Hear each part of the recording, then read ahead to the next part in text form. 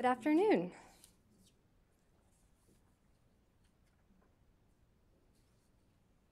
All right, good afternoon, everyone. I'm Melanie Israel, a research associate here at the Heritage Foundation in our DeVos Center for Religion and Civil Society, and I'm so glad that all of you were able to join us today, both in person and online.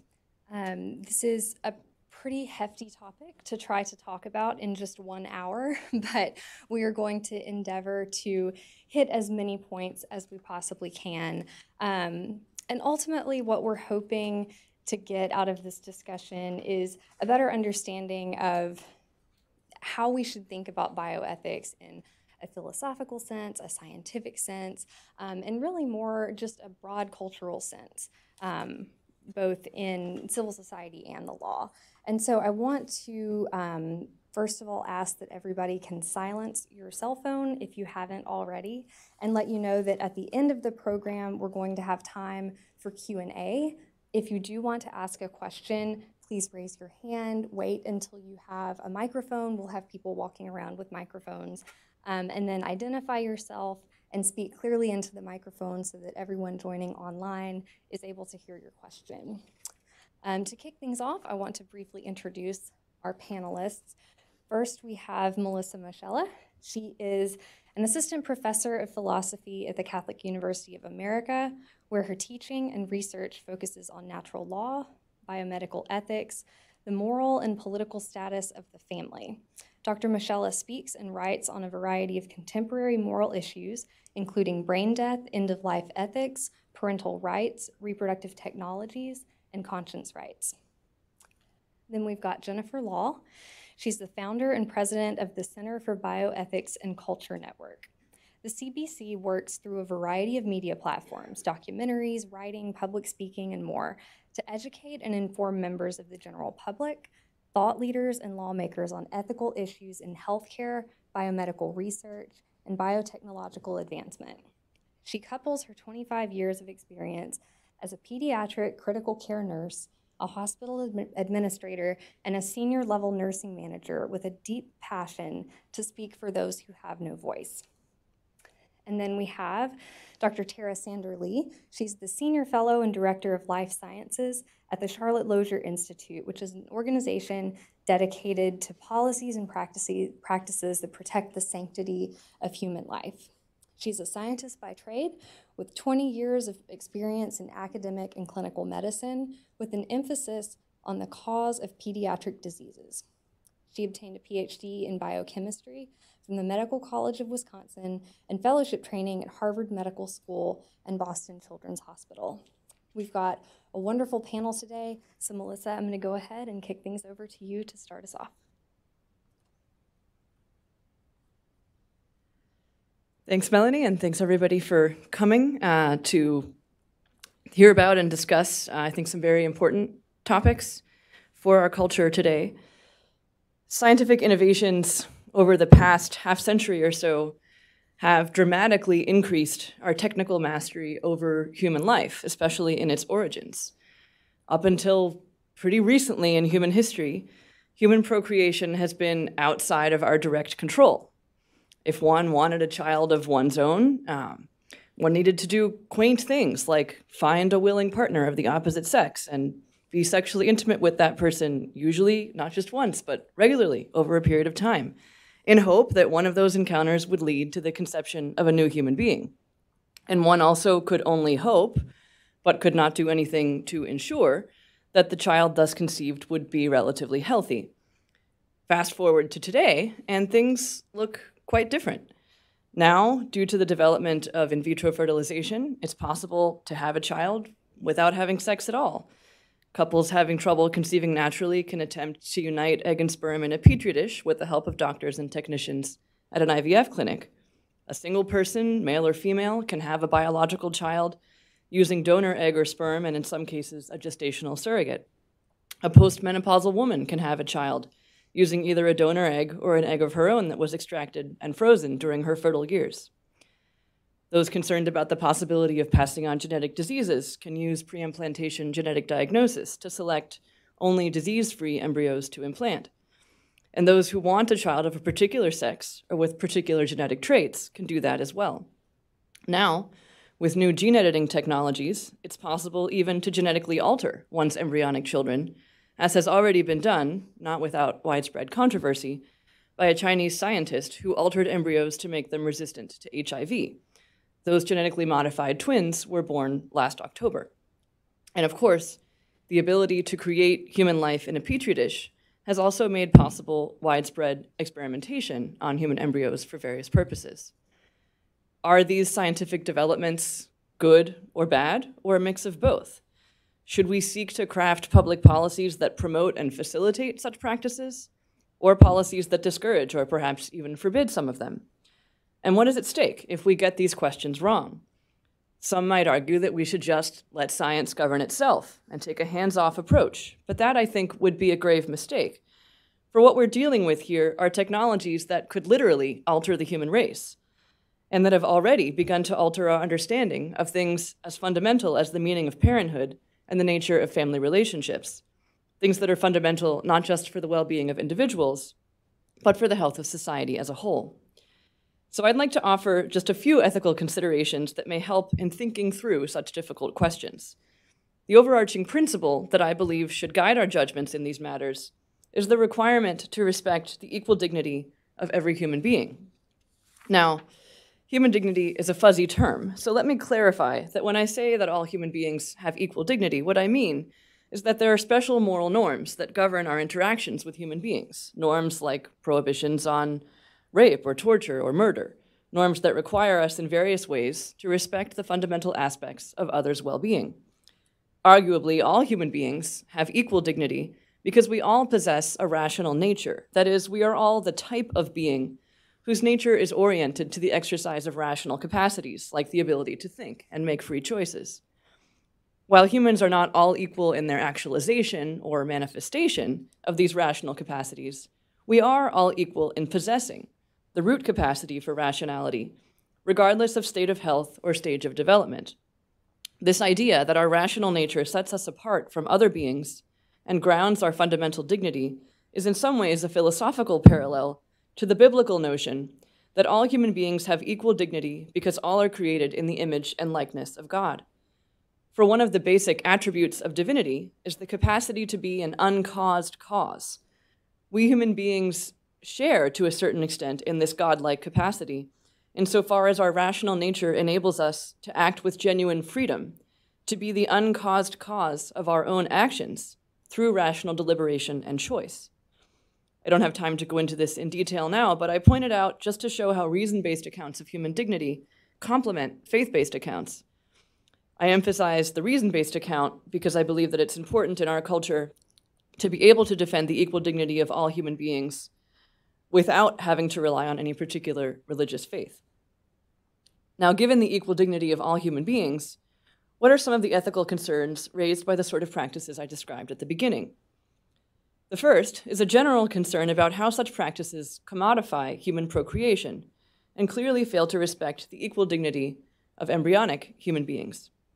Rather than fostering an approach to children as gifts, which we can hope for, but which we do not have a right to, an approach in which children are treated from the very beginning, that is, from conception, as persons equal in dignity who deserve our unconditional welcome, love, and protection, reproductive technologies in their various forms facilitate treating children as commodities, as products of manufacture, or as raw material for research. By moving the site of procreation outside of the mother's body and into the lab, the embryonic human being becomes subject to the logic of manufacture and production. The logic of manufacture and production is about efficiency, quality control, maximizing profit, and giving customers what they want. These features are clearly present in assisted reproduction. There is, for instance, always an attempt to produce multiple embryos at once, even though this means that some will not be used, because it's more efficient to do it that way than to attempt to produce only one or two at a time. Of all the embryos produced, the best, one or two, are selected for transfer into the woman's uterus, and sometimes pre-implantation genetic diagnosis is used to select for or against certain diseases or particular traits. The extra embryos are either frozen, in case the individual or couple wants to use them at a later date, or they're discarded or donated for research. Sometimes when a multiple pregnancy occurs, an event which is much more frequent with assisted reproduction than with natural reproduction, a so-called selective reduction is performed. In other words, one or more fetuses are aborted to increase the chance that the others will survive, or simply because the parents do not want that many children. Assisted reproduction is also a multi-billion-dollar industry which seeks to make the paying customer happy, that is, the adult or adults seeking a biologically related child, and which exhibits little or no direct concern for the fate of the new human beings that it helps to create. Consider, for instance, that IVF was used in clinical practice without prior studies on primates or long-term outcomes. The first woman conceived through IVF is only about 40 years old, and larger longitudinal studies on health outcomes are only now beginning to be published. One of those studies found that adolescents conceived through IVF had a higher risk of high blood pressure due to IVF-induced premature vascular aging. Who knows what other issues may arise as children get older? Reproductive technologies also make intentional single parenting possible through the use of donor sperm for women or donor eggs and a surrogate for men. In these cases, children are intentionally conceived in a way that cuts them off from one biological parent and half of their ancestry. Little thought is given to the psychological harms likely to result when children are deprived in this way of their father or mother, harms which are now becoming evident as the first generation of donor-conceived children have reached adulthood. One study, for instance, found that donor-conceived adults are on average more confused about their identity and more isolated from their families than those raised by their biological parents, or even than those raised by adoptive parents. And of course, the creation of children in the lab enables them to be subject to scientific experimentation, which harms or destroys them. It also makes possible the kind of human gene editing experiments done last year in China, experiments quite likely to result in lasting harm to the children produced and to all of their descendants. The use of donor eggs and surrogates to have children also involves the commodification of women and exposes them to significant physical and psychological harm. The high sums of money offered, especially for elite egg donors who are often college students or young professionals with student loans hanging over their heads, can be very hard to pass up. And many argue that offering so much money is exploitative. Indeed, the idea of selling such an intimate part of oneself is arguably in itself a threat to human dignity. That's why we use the language of donation, even though most donors readily admit that they wouldn't do it without the financial incentive. The same is true of gestational surrogacy. This has led many countries like France, Germany, Italy, Spain, and others to prohibit surrogacy entirely. Others like Canada, Australia, the UK, Ireland, Denmark, and Belgium prohibit paid surrogacy arrangements. The US, however, remains largely unregulated, leaving women extremely vulnerable to psychological, physical, and financial harm. Consider just one story. I'll leave Jennifer Lahl to tell some more. The case of surrogate Crystal Kelly. The intended parents told Kelly to abort the fetus when a 5-month-old ultrasound showed that the fetus had a number of medical problems, including a cleft palate, a brain cyst, and a heart condition. When Kelly refused, they offered her an additional $10,000 to abort, and when she persisted in her refusal, they threatened to place the child in an institution after birth. Kelly sought legal help and was advised to go from Connecticut to Michigan, one of the few states in which custody is automatically granted to the gestational mother. So as her due date approached, she clandestinely fled to Michigan to give birth, where a family with a special needs child had already agreed to adopt the baby. There's much more that I could say about the ways in which these reproductive technologies fail to respect the equal dignity of women and children, but I know that Jennifer Lahl will have much more to add on this subject. Now, given the very real risks of these technologies, both assisted reproduction and gene editing for both individuals and for society as a whole, a hands-off libertarian approach to these issues seems ethically irresponsible. These issues are no more private than abortion is, and they deal with fundamentally the same concerns: the protection of the most vulnerable among us, and the affirmation of the equal dignity of every human being, no matter how small. And because these technologies imply a radical transformation in our understanding of the meaning of parenthood and our approach to the next generation, what we ultimately need to ask ourselves is, what sort of a world is these technologies creating? And is this the sort of world that we want for ourselves, for our children, and for our grandchildren? Thank you.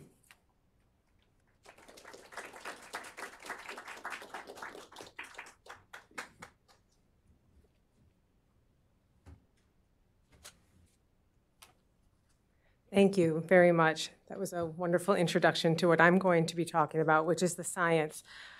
I'm going to give you a brief introduction into the science and technologies for which we have serious ethical concerns.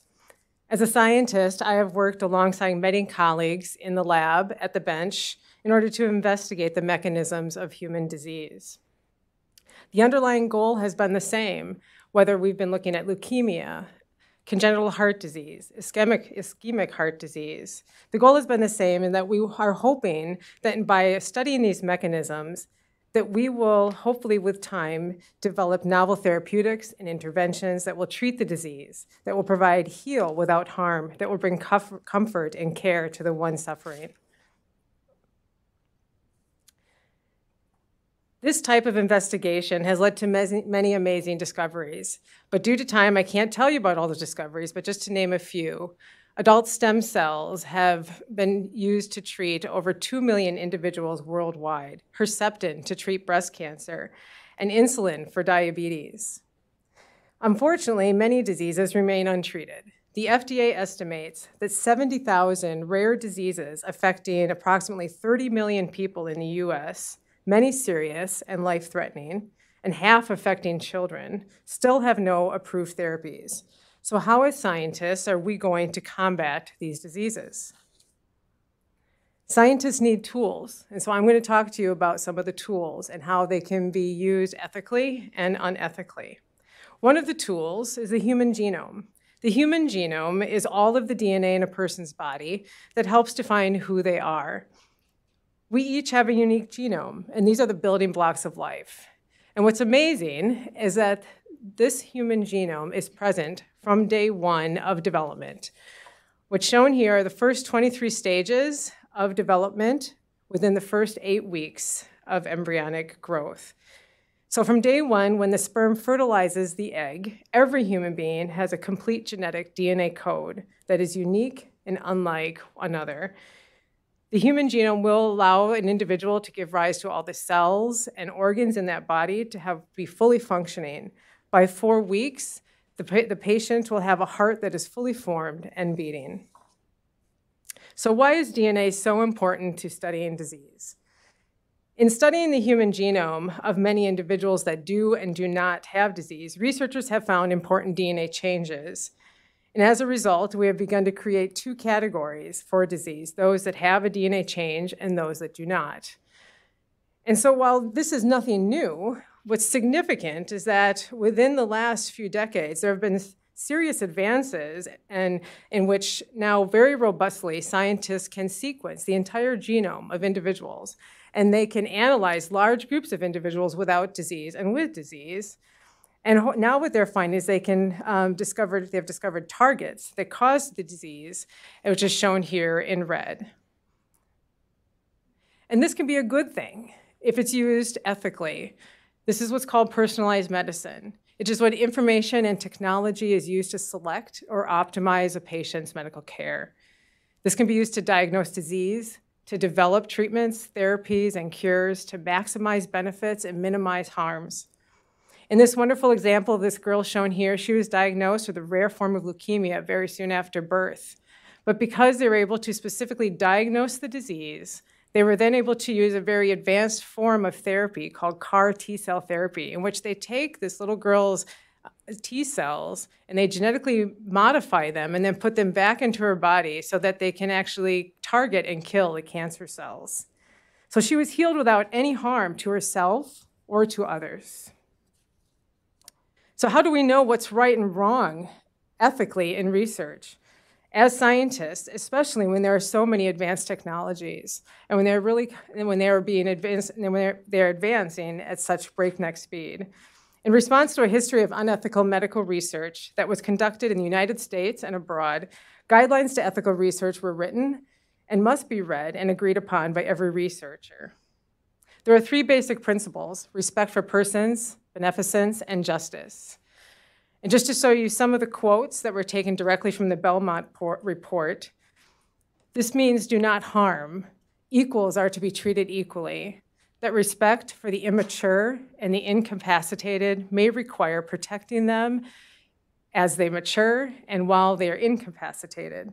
So if followed, all human beings, regardless of stage, will receive the dignity and respect that they deserve, especially those that are the most vulnerable. When this balance shifts, we see what I refer to as depersonalized medicine, in which now this information and technology that we have is no longer used for good, and no longer used to optimize medical care, but is now harmful to the individual, to other persons, or to a population. This can result in eugenics, discrimination, and we are now seeing designer babies and the risk for human enhancement. As shown in this example here, there are now amazing technologies that can determine whether a baby has Down syndrome very early on while in the womb, simply by taking a blood sample from the mother. This can be used for good, and that the mother can and the parents can prepare for their baby when they are born, any interventions that might have to occur.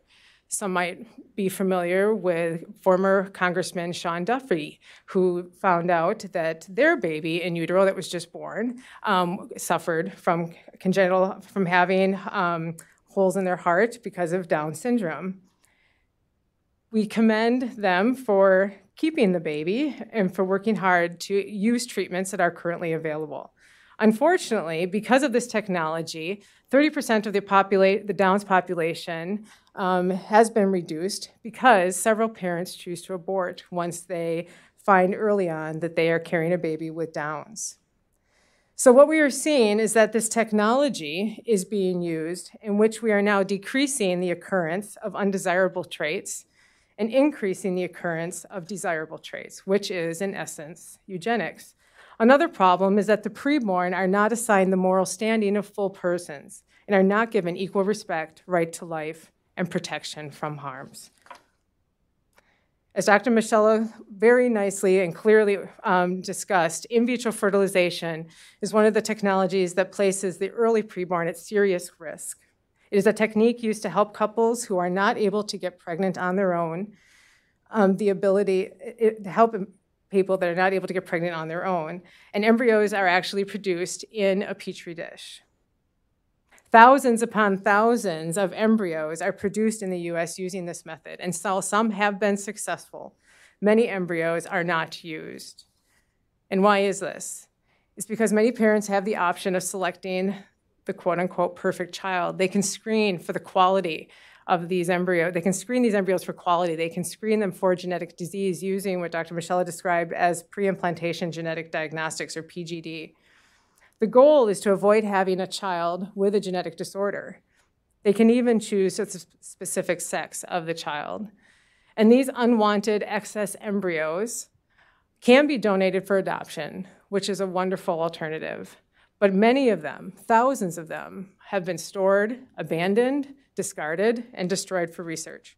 So here we see another example of how technology is being used to either increase or decrease those traits which we consider desirable or not desirable. Another technology on the horizon is the heritable genome editing, which uses CRISPR technology. This is a precise and easy manipulation of genes in gametes, which are the sperm and eggs, or embryos. It results in a DNA change which is permanently sealed in the germline. You're basically going in and you are taking out the piece of DNA within the genome that you don't want, and you're pasting the DNA back together. There are many unknown implications with this technique.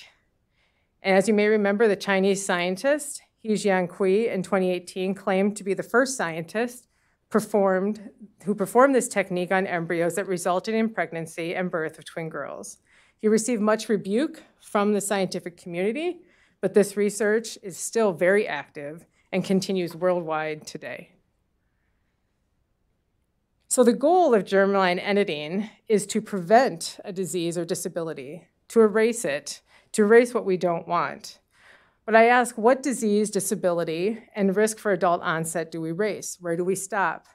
No one is perfect. No one is devoid of mutations that contribute to some ailment that we face, whether now or in the future.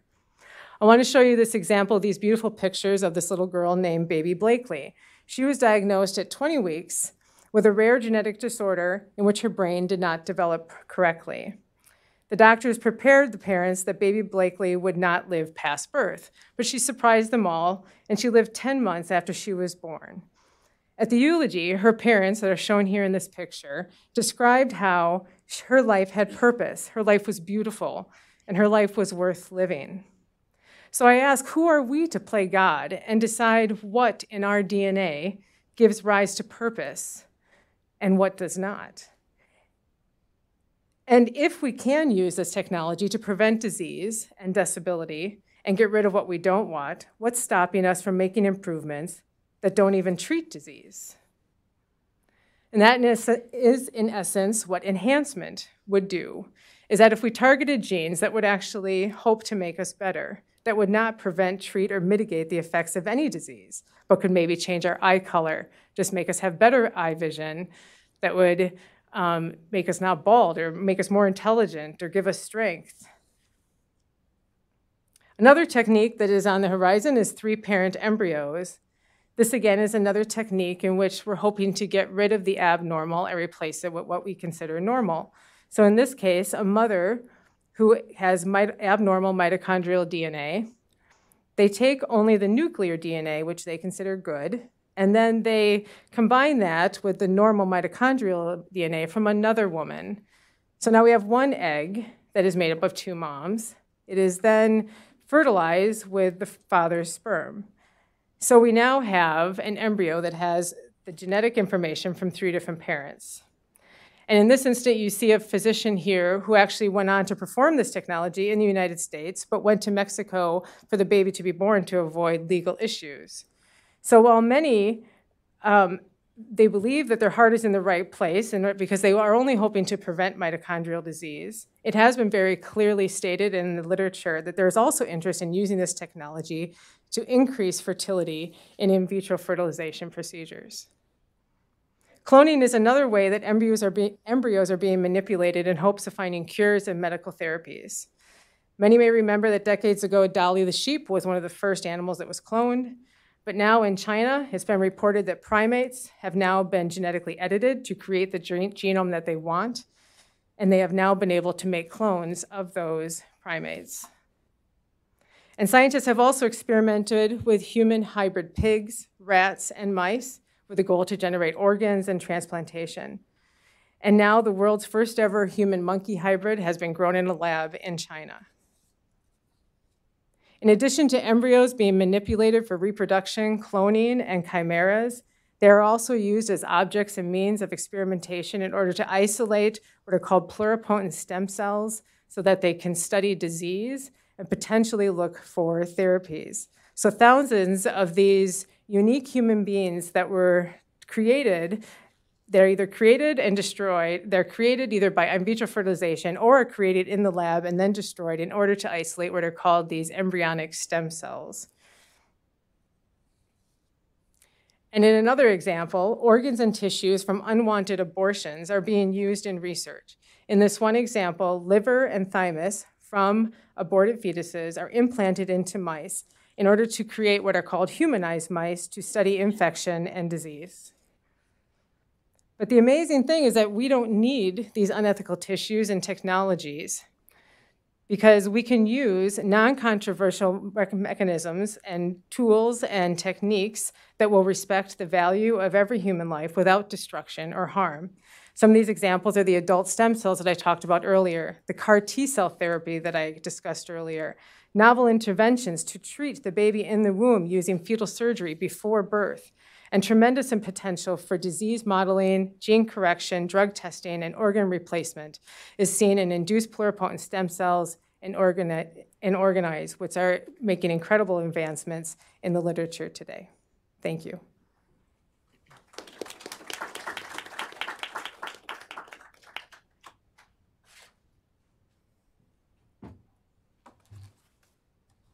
Thank you. Good afternoon. Thank you, Melanie and the Heritage Foundation for providing this opportunity for us to speak with you today. In 1985, just 7 years after the birth of Louise Brown in 1978, the world's first test tube baby, Gina Correa published her very important book titled The Mother Machine: Reproductive Technologies from Artificial Insemination to Artificial Wombs, Korea writes, "We are in the midst of a dramatic biological revolution. Clinics for in vitro fertilization are springing up throughout the world. Physicians are artificially inseminating women, flushing embryos out of them, and transferring those embryos to other women. They hope to make a postmenopausal woman pregnant soon. IVF clinics in Australia, England, and the United States are freezing human embryos for later transfer. Plans are underway to fly embryos across the country so that, for example, an embryo flushed from a woman in Los Angeles and transferred into a woman in Massachusetts could happen. Commercial firms are offering the sale of surrogate mothers, she calls them breeders, to customers, some of whom are infertile couples and other single men." That was 1985. Fast forward to today, and we find ourselves living in a multi-billion-dollar international biotechnological revolution. The predictions of Korea have become a scary reality. For example, data from 2017 tells us that in the US alone, we have nearly 1 million frozen human embryos, with seemingly very few concerned about this. The global IVF market is expected to reach $36.2 billion by 2026. Now, postmenopausal women are getting pregnant. Last month, it was reported that a 73-year-old woman in India has just given birth to twins. A 2017 report shows that the U.S. commercial surrogacy is a $2.3 billion a year industry with no signs of stopping or slowing down, as gay men now join infertile couples to buy eggs, rent wombs, in order to buy a baby. And citizens from other countries that prohibit surrogacy flock to the U.S. Google, Anchor Baby, and surrogacy. In 2004, I began writing about egg harvesting procedures and the buying and selling of human eggs and the risk to women's health. This was at a time when our country was embroiled in what I call the great stem cell debate. My writings caught the attention of women in the United States who were financially struggling on university campuses, who responded to an ad, often in their campus newspaper, to make money and help somebody have a baby. These stories of short and long-term serious harms are featured in my documentary films Exploitation and Maggie's Story. These women recount suffering massive strokes, emergency surgery to remove a torsioned ovary, hemorrhaging requiring additional emergency surgery, loss of their own fertility, and diagnosis of breast cancer, all of these which carry a risk of death. During this time, California, my home state, passed its Proposition 71 initiative called the California Stem Cell Research and Cures Initiative, which provided $3 billion of taxpayer funds for mostly embryonic stem cell research and human cloning research. With the passage of Proposition 71, we were successful, however, in banning scientists from being able to pay women for their eggs for research purposes. Currently in California, women are only allowed to sell their eggs to help somebody make a baby. However, California legislators have now passed AB 922, which will allow women to be paid to sell their eggs for research purposes. The bill title is Reproductive Health and Research, oocyte Procurement. Oocytes are eggs. The irony is not lost on me. California wants to legally allow scientists and physicians to risk healthy young women's life and perhaps their own fertility in order to perform women's reproductive health research. Governor Jerry Brown twice vetoed this bill in California, concerned about the exploitation of low-income women because the researcher doesn't care if the egg donor has a high SAT score or if she's pretty. Brown opened his veto letter to the California Assembly saying, "Not everything in life is for sale, nor should it be." It's yet to be seen what our Governor Gavin Newsom will now do, and he has until October 13th to act on this piece of legislation on his desk. But at the heart of the great stem cell debate was the mantra over these then 500,000 frozen human embryos that were just going to be thrown away anyway.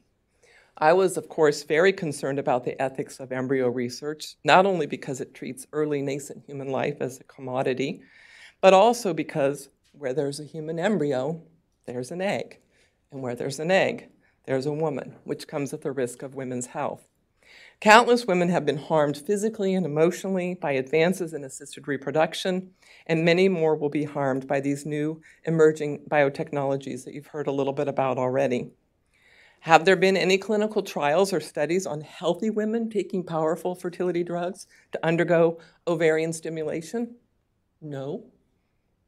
Is there a registry to track these women and follow up on them over the course of their health like we do with organ donors? No. It's a curious statistic to me that the majority of live organ donors are women, with men being the majority of recipients of donated organs.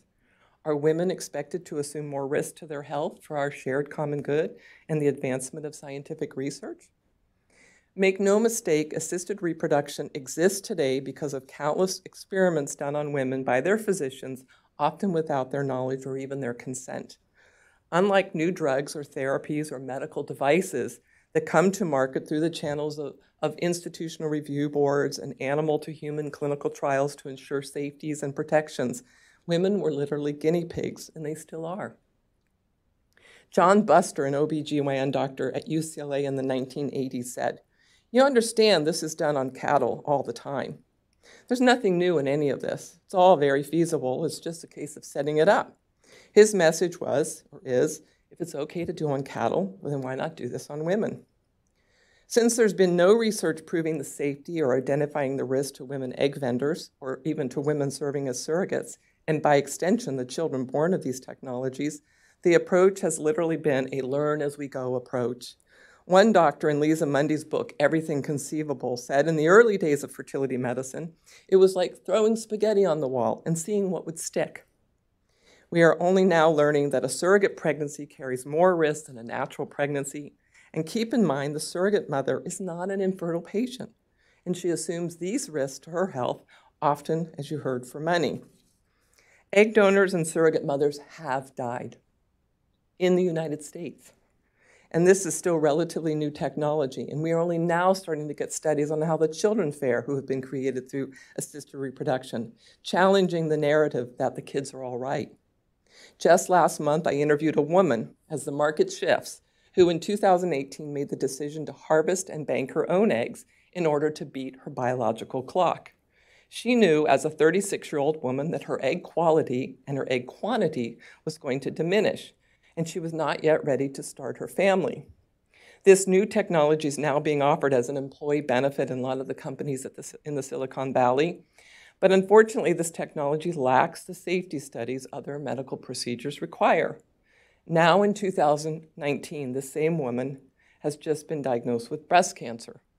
She's had a lumpectomy and a month's worth of radiation already.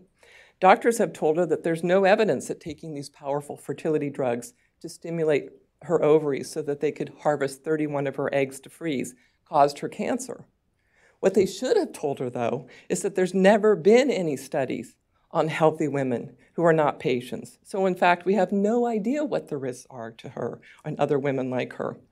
She has also been told that now if she wants to have children, she'll have to use assisted reproduction in order to conceive. Women and children have been harmed with physical and mental injury. They have been wronged by being treated unfairly and unjustly and used as guinea pigs. And now with CRISPR research advancing and gene editing of human embryos is here and now, women will be again required to provide the eggs to make the embryos in order to do the research. The late, great Princeton ethicist Paul Ramsey suggests this helpful distinction between experimentation versus actual treatment or therapy by suggesting women ask this question: "Doctor, are you doing this for me, or am I doing it for you in your research?" Ramsey also cautions against unethical research on human embryos who are not, of course, able to give consent. Dr. William Hurlbut at Stanford University, who served on President Bush's Bioethics Council, said in a recent interview discussing genetically modified babies, "It's very troubling that the world is not more concerned. Maybe this is what you get when the news is reduced to trivia. And that is rather sickening because these are monumental issues. This really is like no other news. It really is about the future of our species.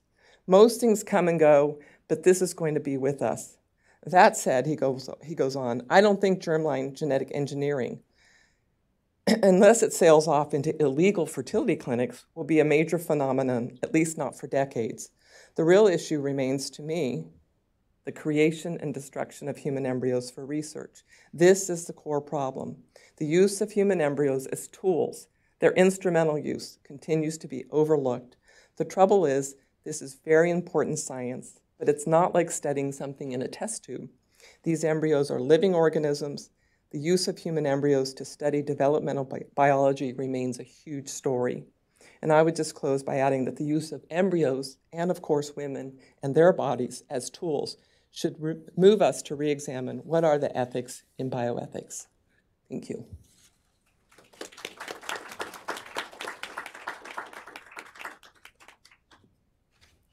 All right, well, because I have a microphone, I'm going to go ahead and ask the first question. But we will have people moving about the room with the microphone. So if you have a question, again, just be sure to raise your hand, wait until you have the microphone, and then identify yourself and speak clearly.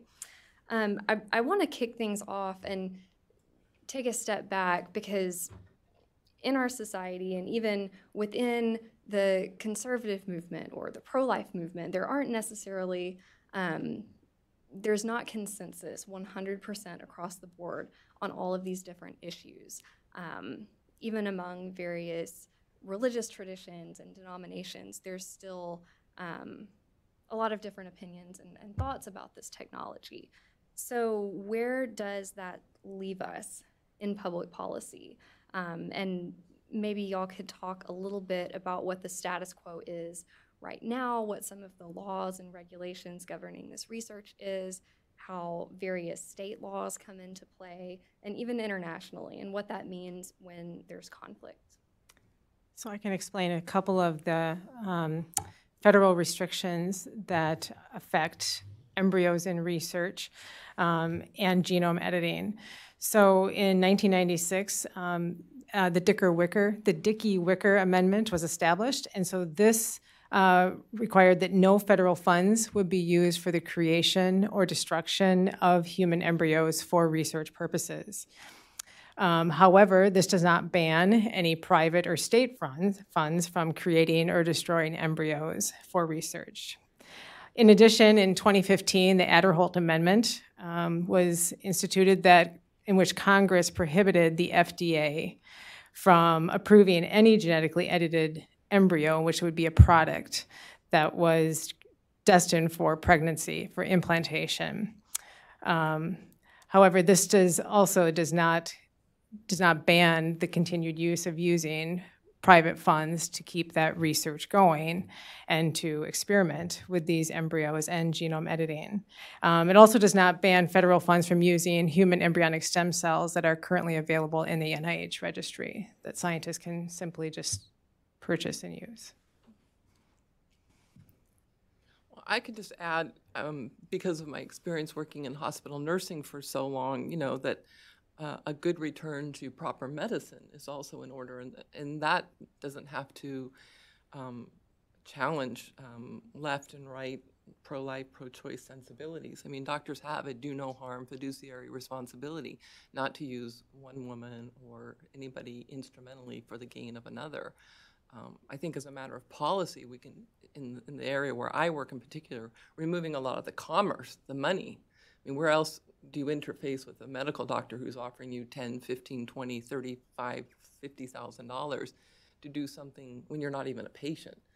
So I think we've sort of lost our way in the use of medicine. That again, I don't think has to divide us as a country, and that we can come around that issue of what's proper and good medicine.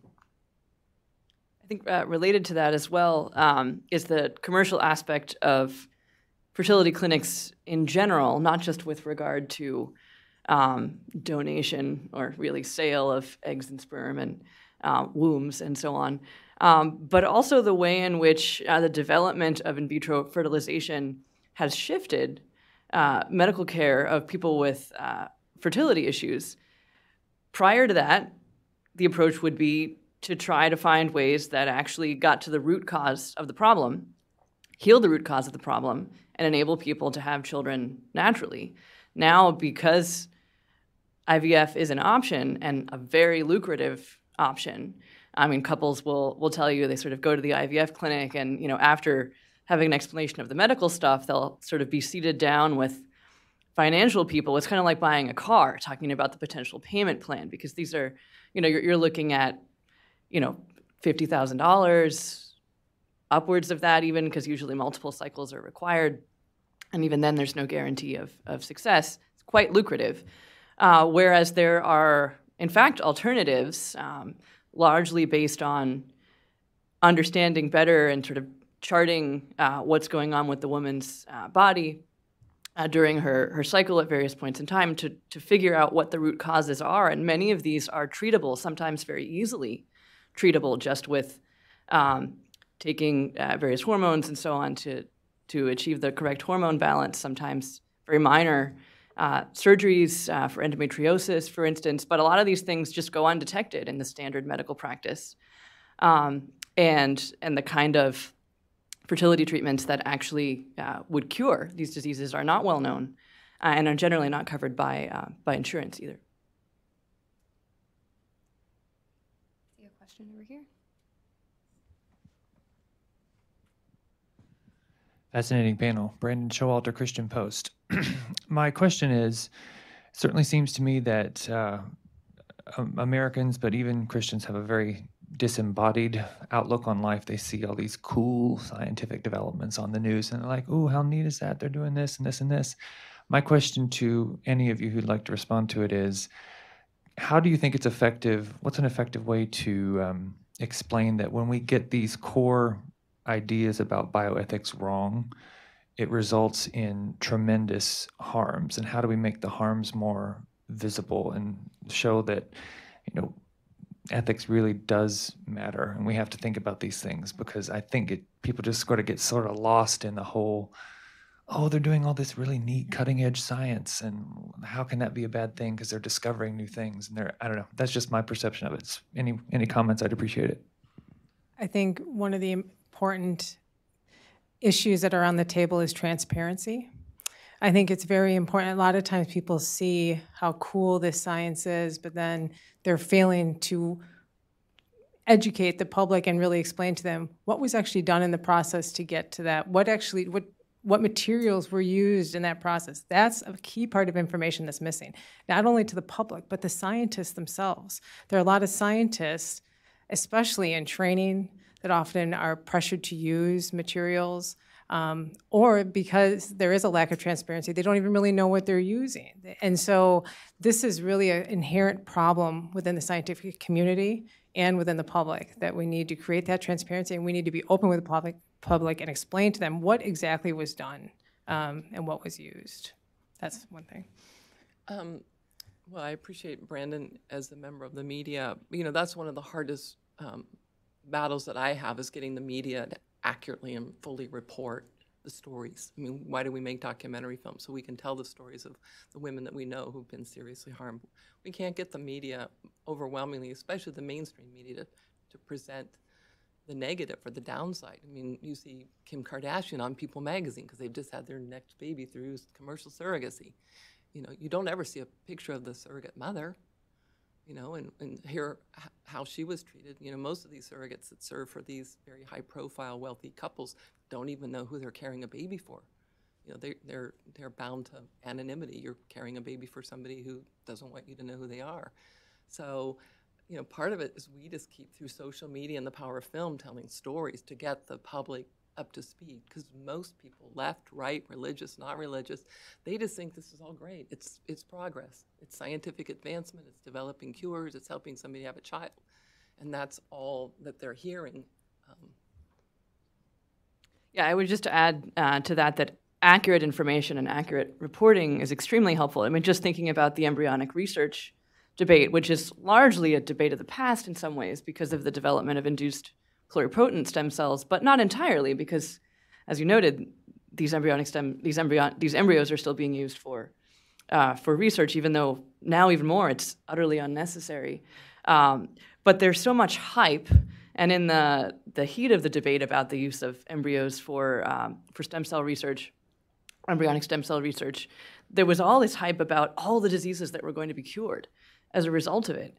And what has been found is that, by and large, the actual clinical trials, the actual cures have come not from embryonic stem cells, but from adult stem cells or from induced pluripotent stem cells.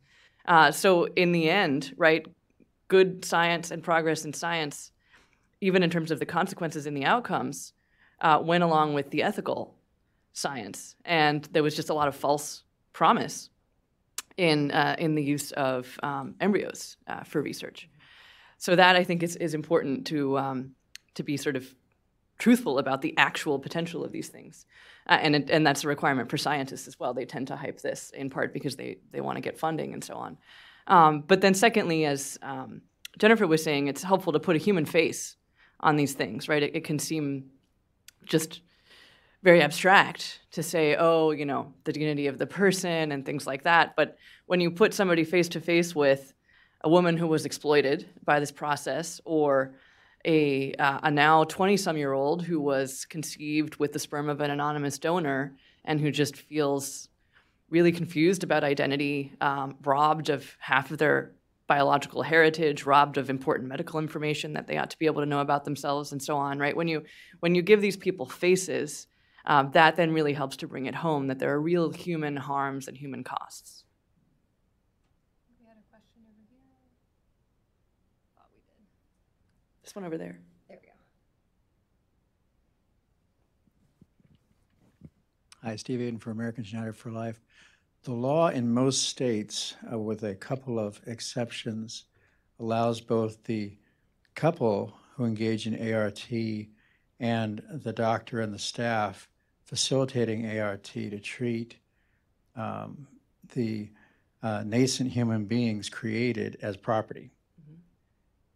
And I'm wondering if, what the panelists think of a legal approach that would require the ART facilitators and a gestating couple in a divorce or a disagreement over what to do with those embryos to treat them as human beings and apply the best interests of the child or the embryo standard, and ask the court in a case like that, a custody dispute or a dispute over the embryos, to determine what would be in the best interests of those embryos and how that might change the whole debate in this context.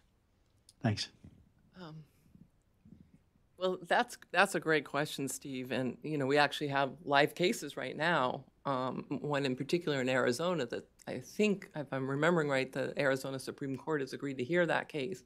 So it'll be interesting to hear how that's resolved. It's, you know, an embryo custody battle dispute. It was a couple that created children with the intention of having children, and then they split up. And if I'm remembering right, it's the father of the embryo that doesn't want the children, and the mother does. So, so far, a lot of these cases have looked at, you know, what did the couple intend? Well, in my mind, they intended to have children. That's why they created these embryos. So in the case of these kind of disputes, they didn't intend them to be discarded or to live in a freezer for 20 years or to be destroyed or to be donated to research. They created them to intend to have children. So if the court wants to stay in that lane of intention, then I think that might be one way to skin the cat. I don't know. But I'm not a lawyer. There also is a Uniform Law Commission that is in place right now to actually very critically examine and analyze how we are going to deal with the disposition of these embryos in court cases exactly like you discussed. And I think there also are going to be differences. If we put it in the hands of the court, it's going to depend on just how do they perceive that embryo. Do they perceive it as a person that is not just a piece of property, but is actually worth being used? Because that individual doesn't have to be destroyed. It could actually go and be adopted for embryo adoption. So I think it's a very important question, and hopefully some answers will come out soon. Yeah, I'm not sure how legally or politically feasible this would be at this stage, but I think certainly a good ethical argument could be made that there's a reasonable time limit that could be placed on these extra embryos that are in cryostorage when it's clear that the couple that created these embryos is no longer able to or willing to even consider allowing those embryos to be born, why should they have the right to keep their lives literally frozen on hold when there might be other couples willing to adopt those embryos? So there could be a kind of limitation period on the number of years that you could keep embryos in cryostorage before they automatically become available for adoption, which again would be helpful in helping people to realize, these are children. And there are also many other couples out there who would love to have children, who want to adopt. And why should these embryos have to be in storage when they could be given a chance at life? And I guess this is somewhat related to that. I know that there's a number of legal cases throughout the country and instances where perhaps frozen embryos were accidentally destroyed because of a power failure, and parents who had every intention of having children have unfortunately lost that opportunity because of a power failure or a human mistake, or cases where they ended up having a child and came to find out that it wasn't the donor sperm they thought it was. It was the clinic owner using his own sperm for dozens and dozens of children all in the same geographical area, going to school together, not knowing that their half-sibling was in the classroom next door, or cases where people have maybe even had the wrong egg or wrong embryo transferred and come to find out that their child is actually not biologically related to them at all. And so do we think it's appropriate for courts to have to work through these cases on a case-by-case basis? There's so many questions about liability and damage, but at the end of the day, there's such a tragic human cost when things go wrong. So do we just leave this to courts to sort out? Is there really a good answer at all? And there's also a very real concern about the lack of any, even the most basic kind of vetting of those who would seek to create a child through IVF. It was a case that I recently heard about of a sort of known sex offender creating children through IVF. And so, I mean, there's no background check, so any single person, really for any purpose, who has the money can create children, use them for whatever purposes he or she wants, because nobody is looking over to vet these situations. It's very different from adoption, which is a child-centered kind of institution. This is clearly an adult-centered institution about allowing adults to have their desires fulfilled. And it's obviously a wonderful desire to have a child, but the question is, are the means chosen there means that are respectful of the equal dignity of that child?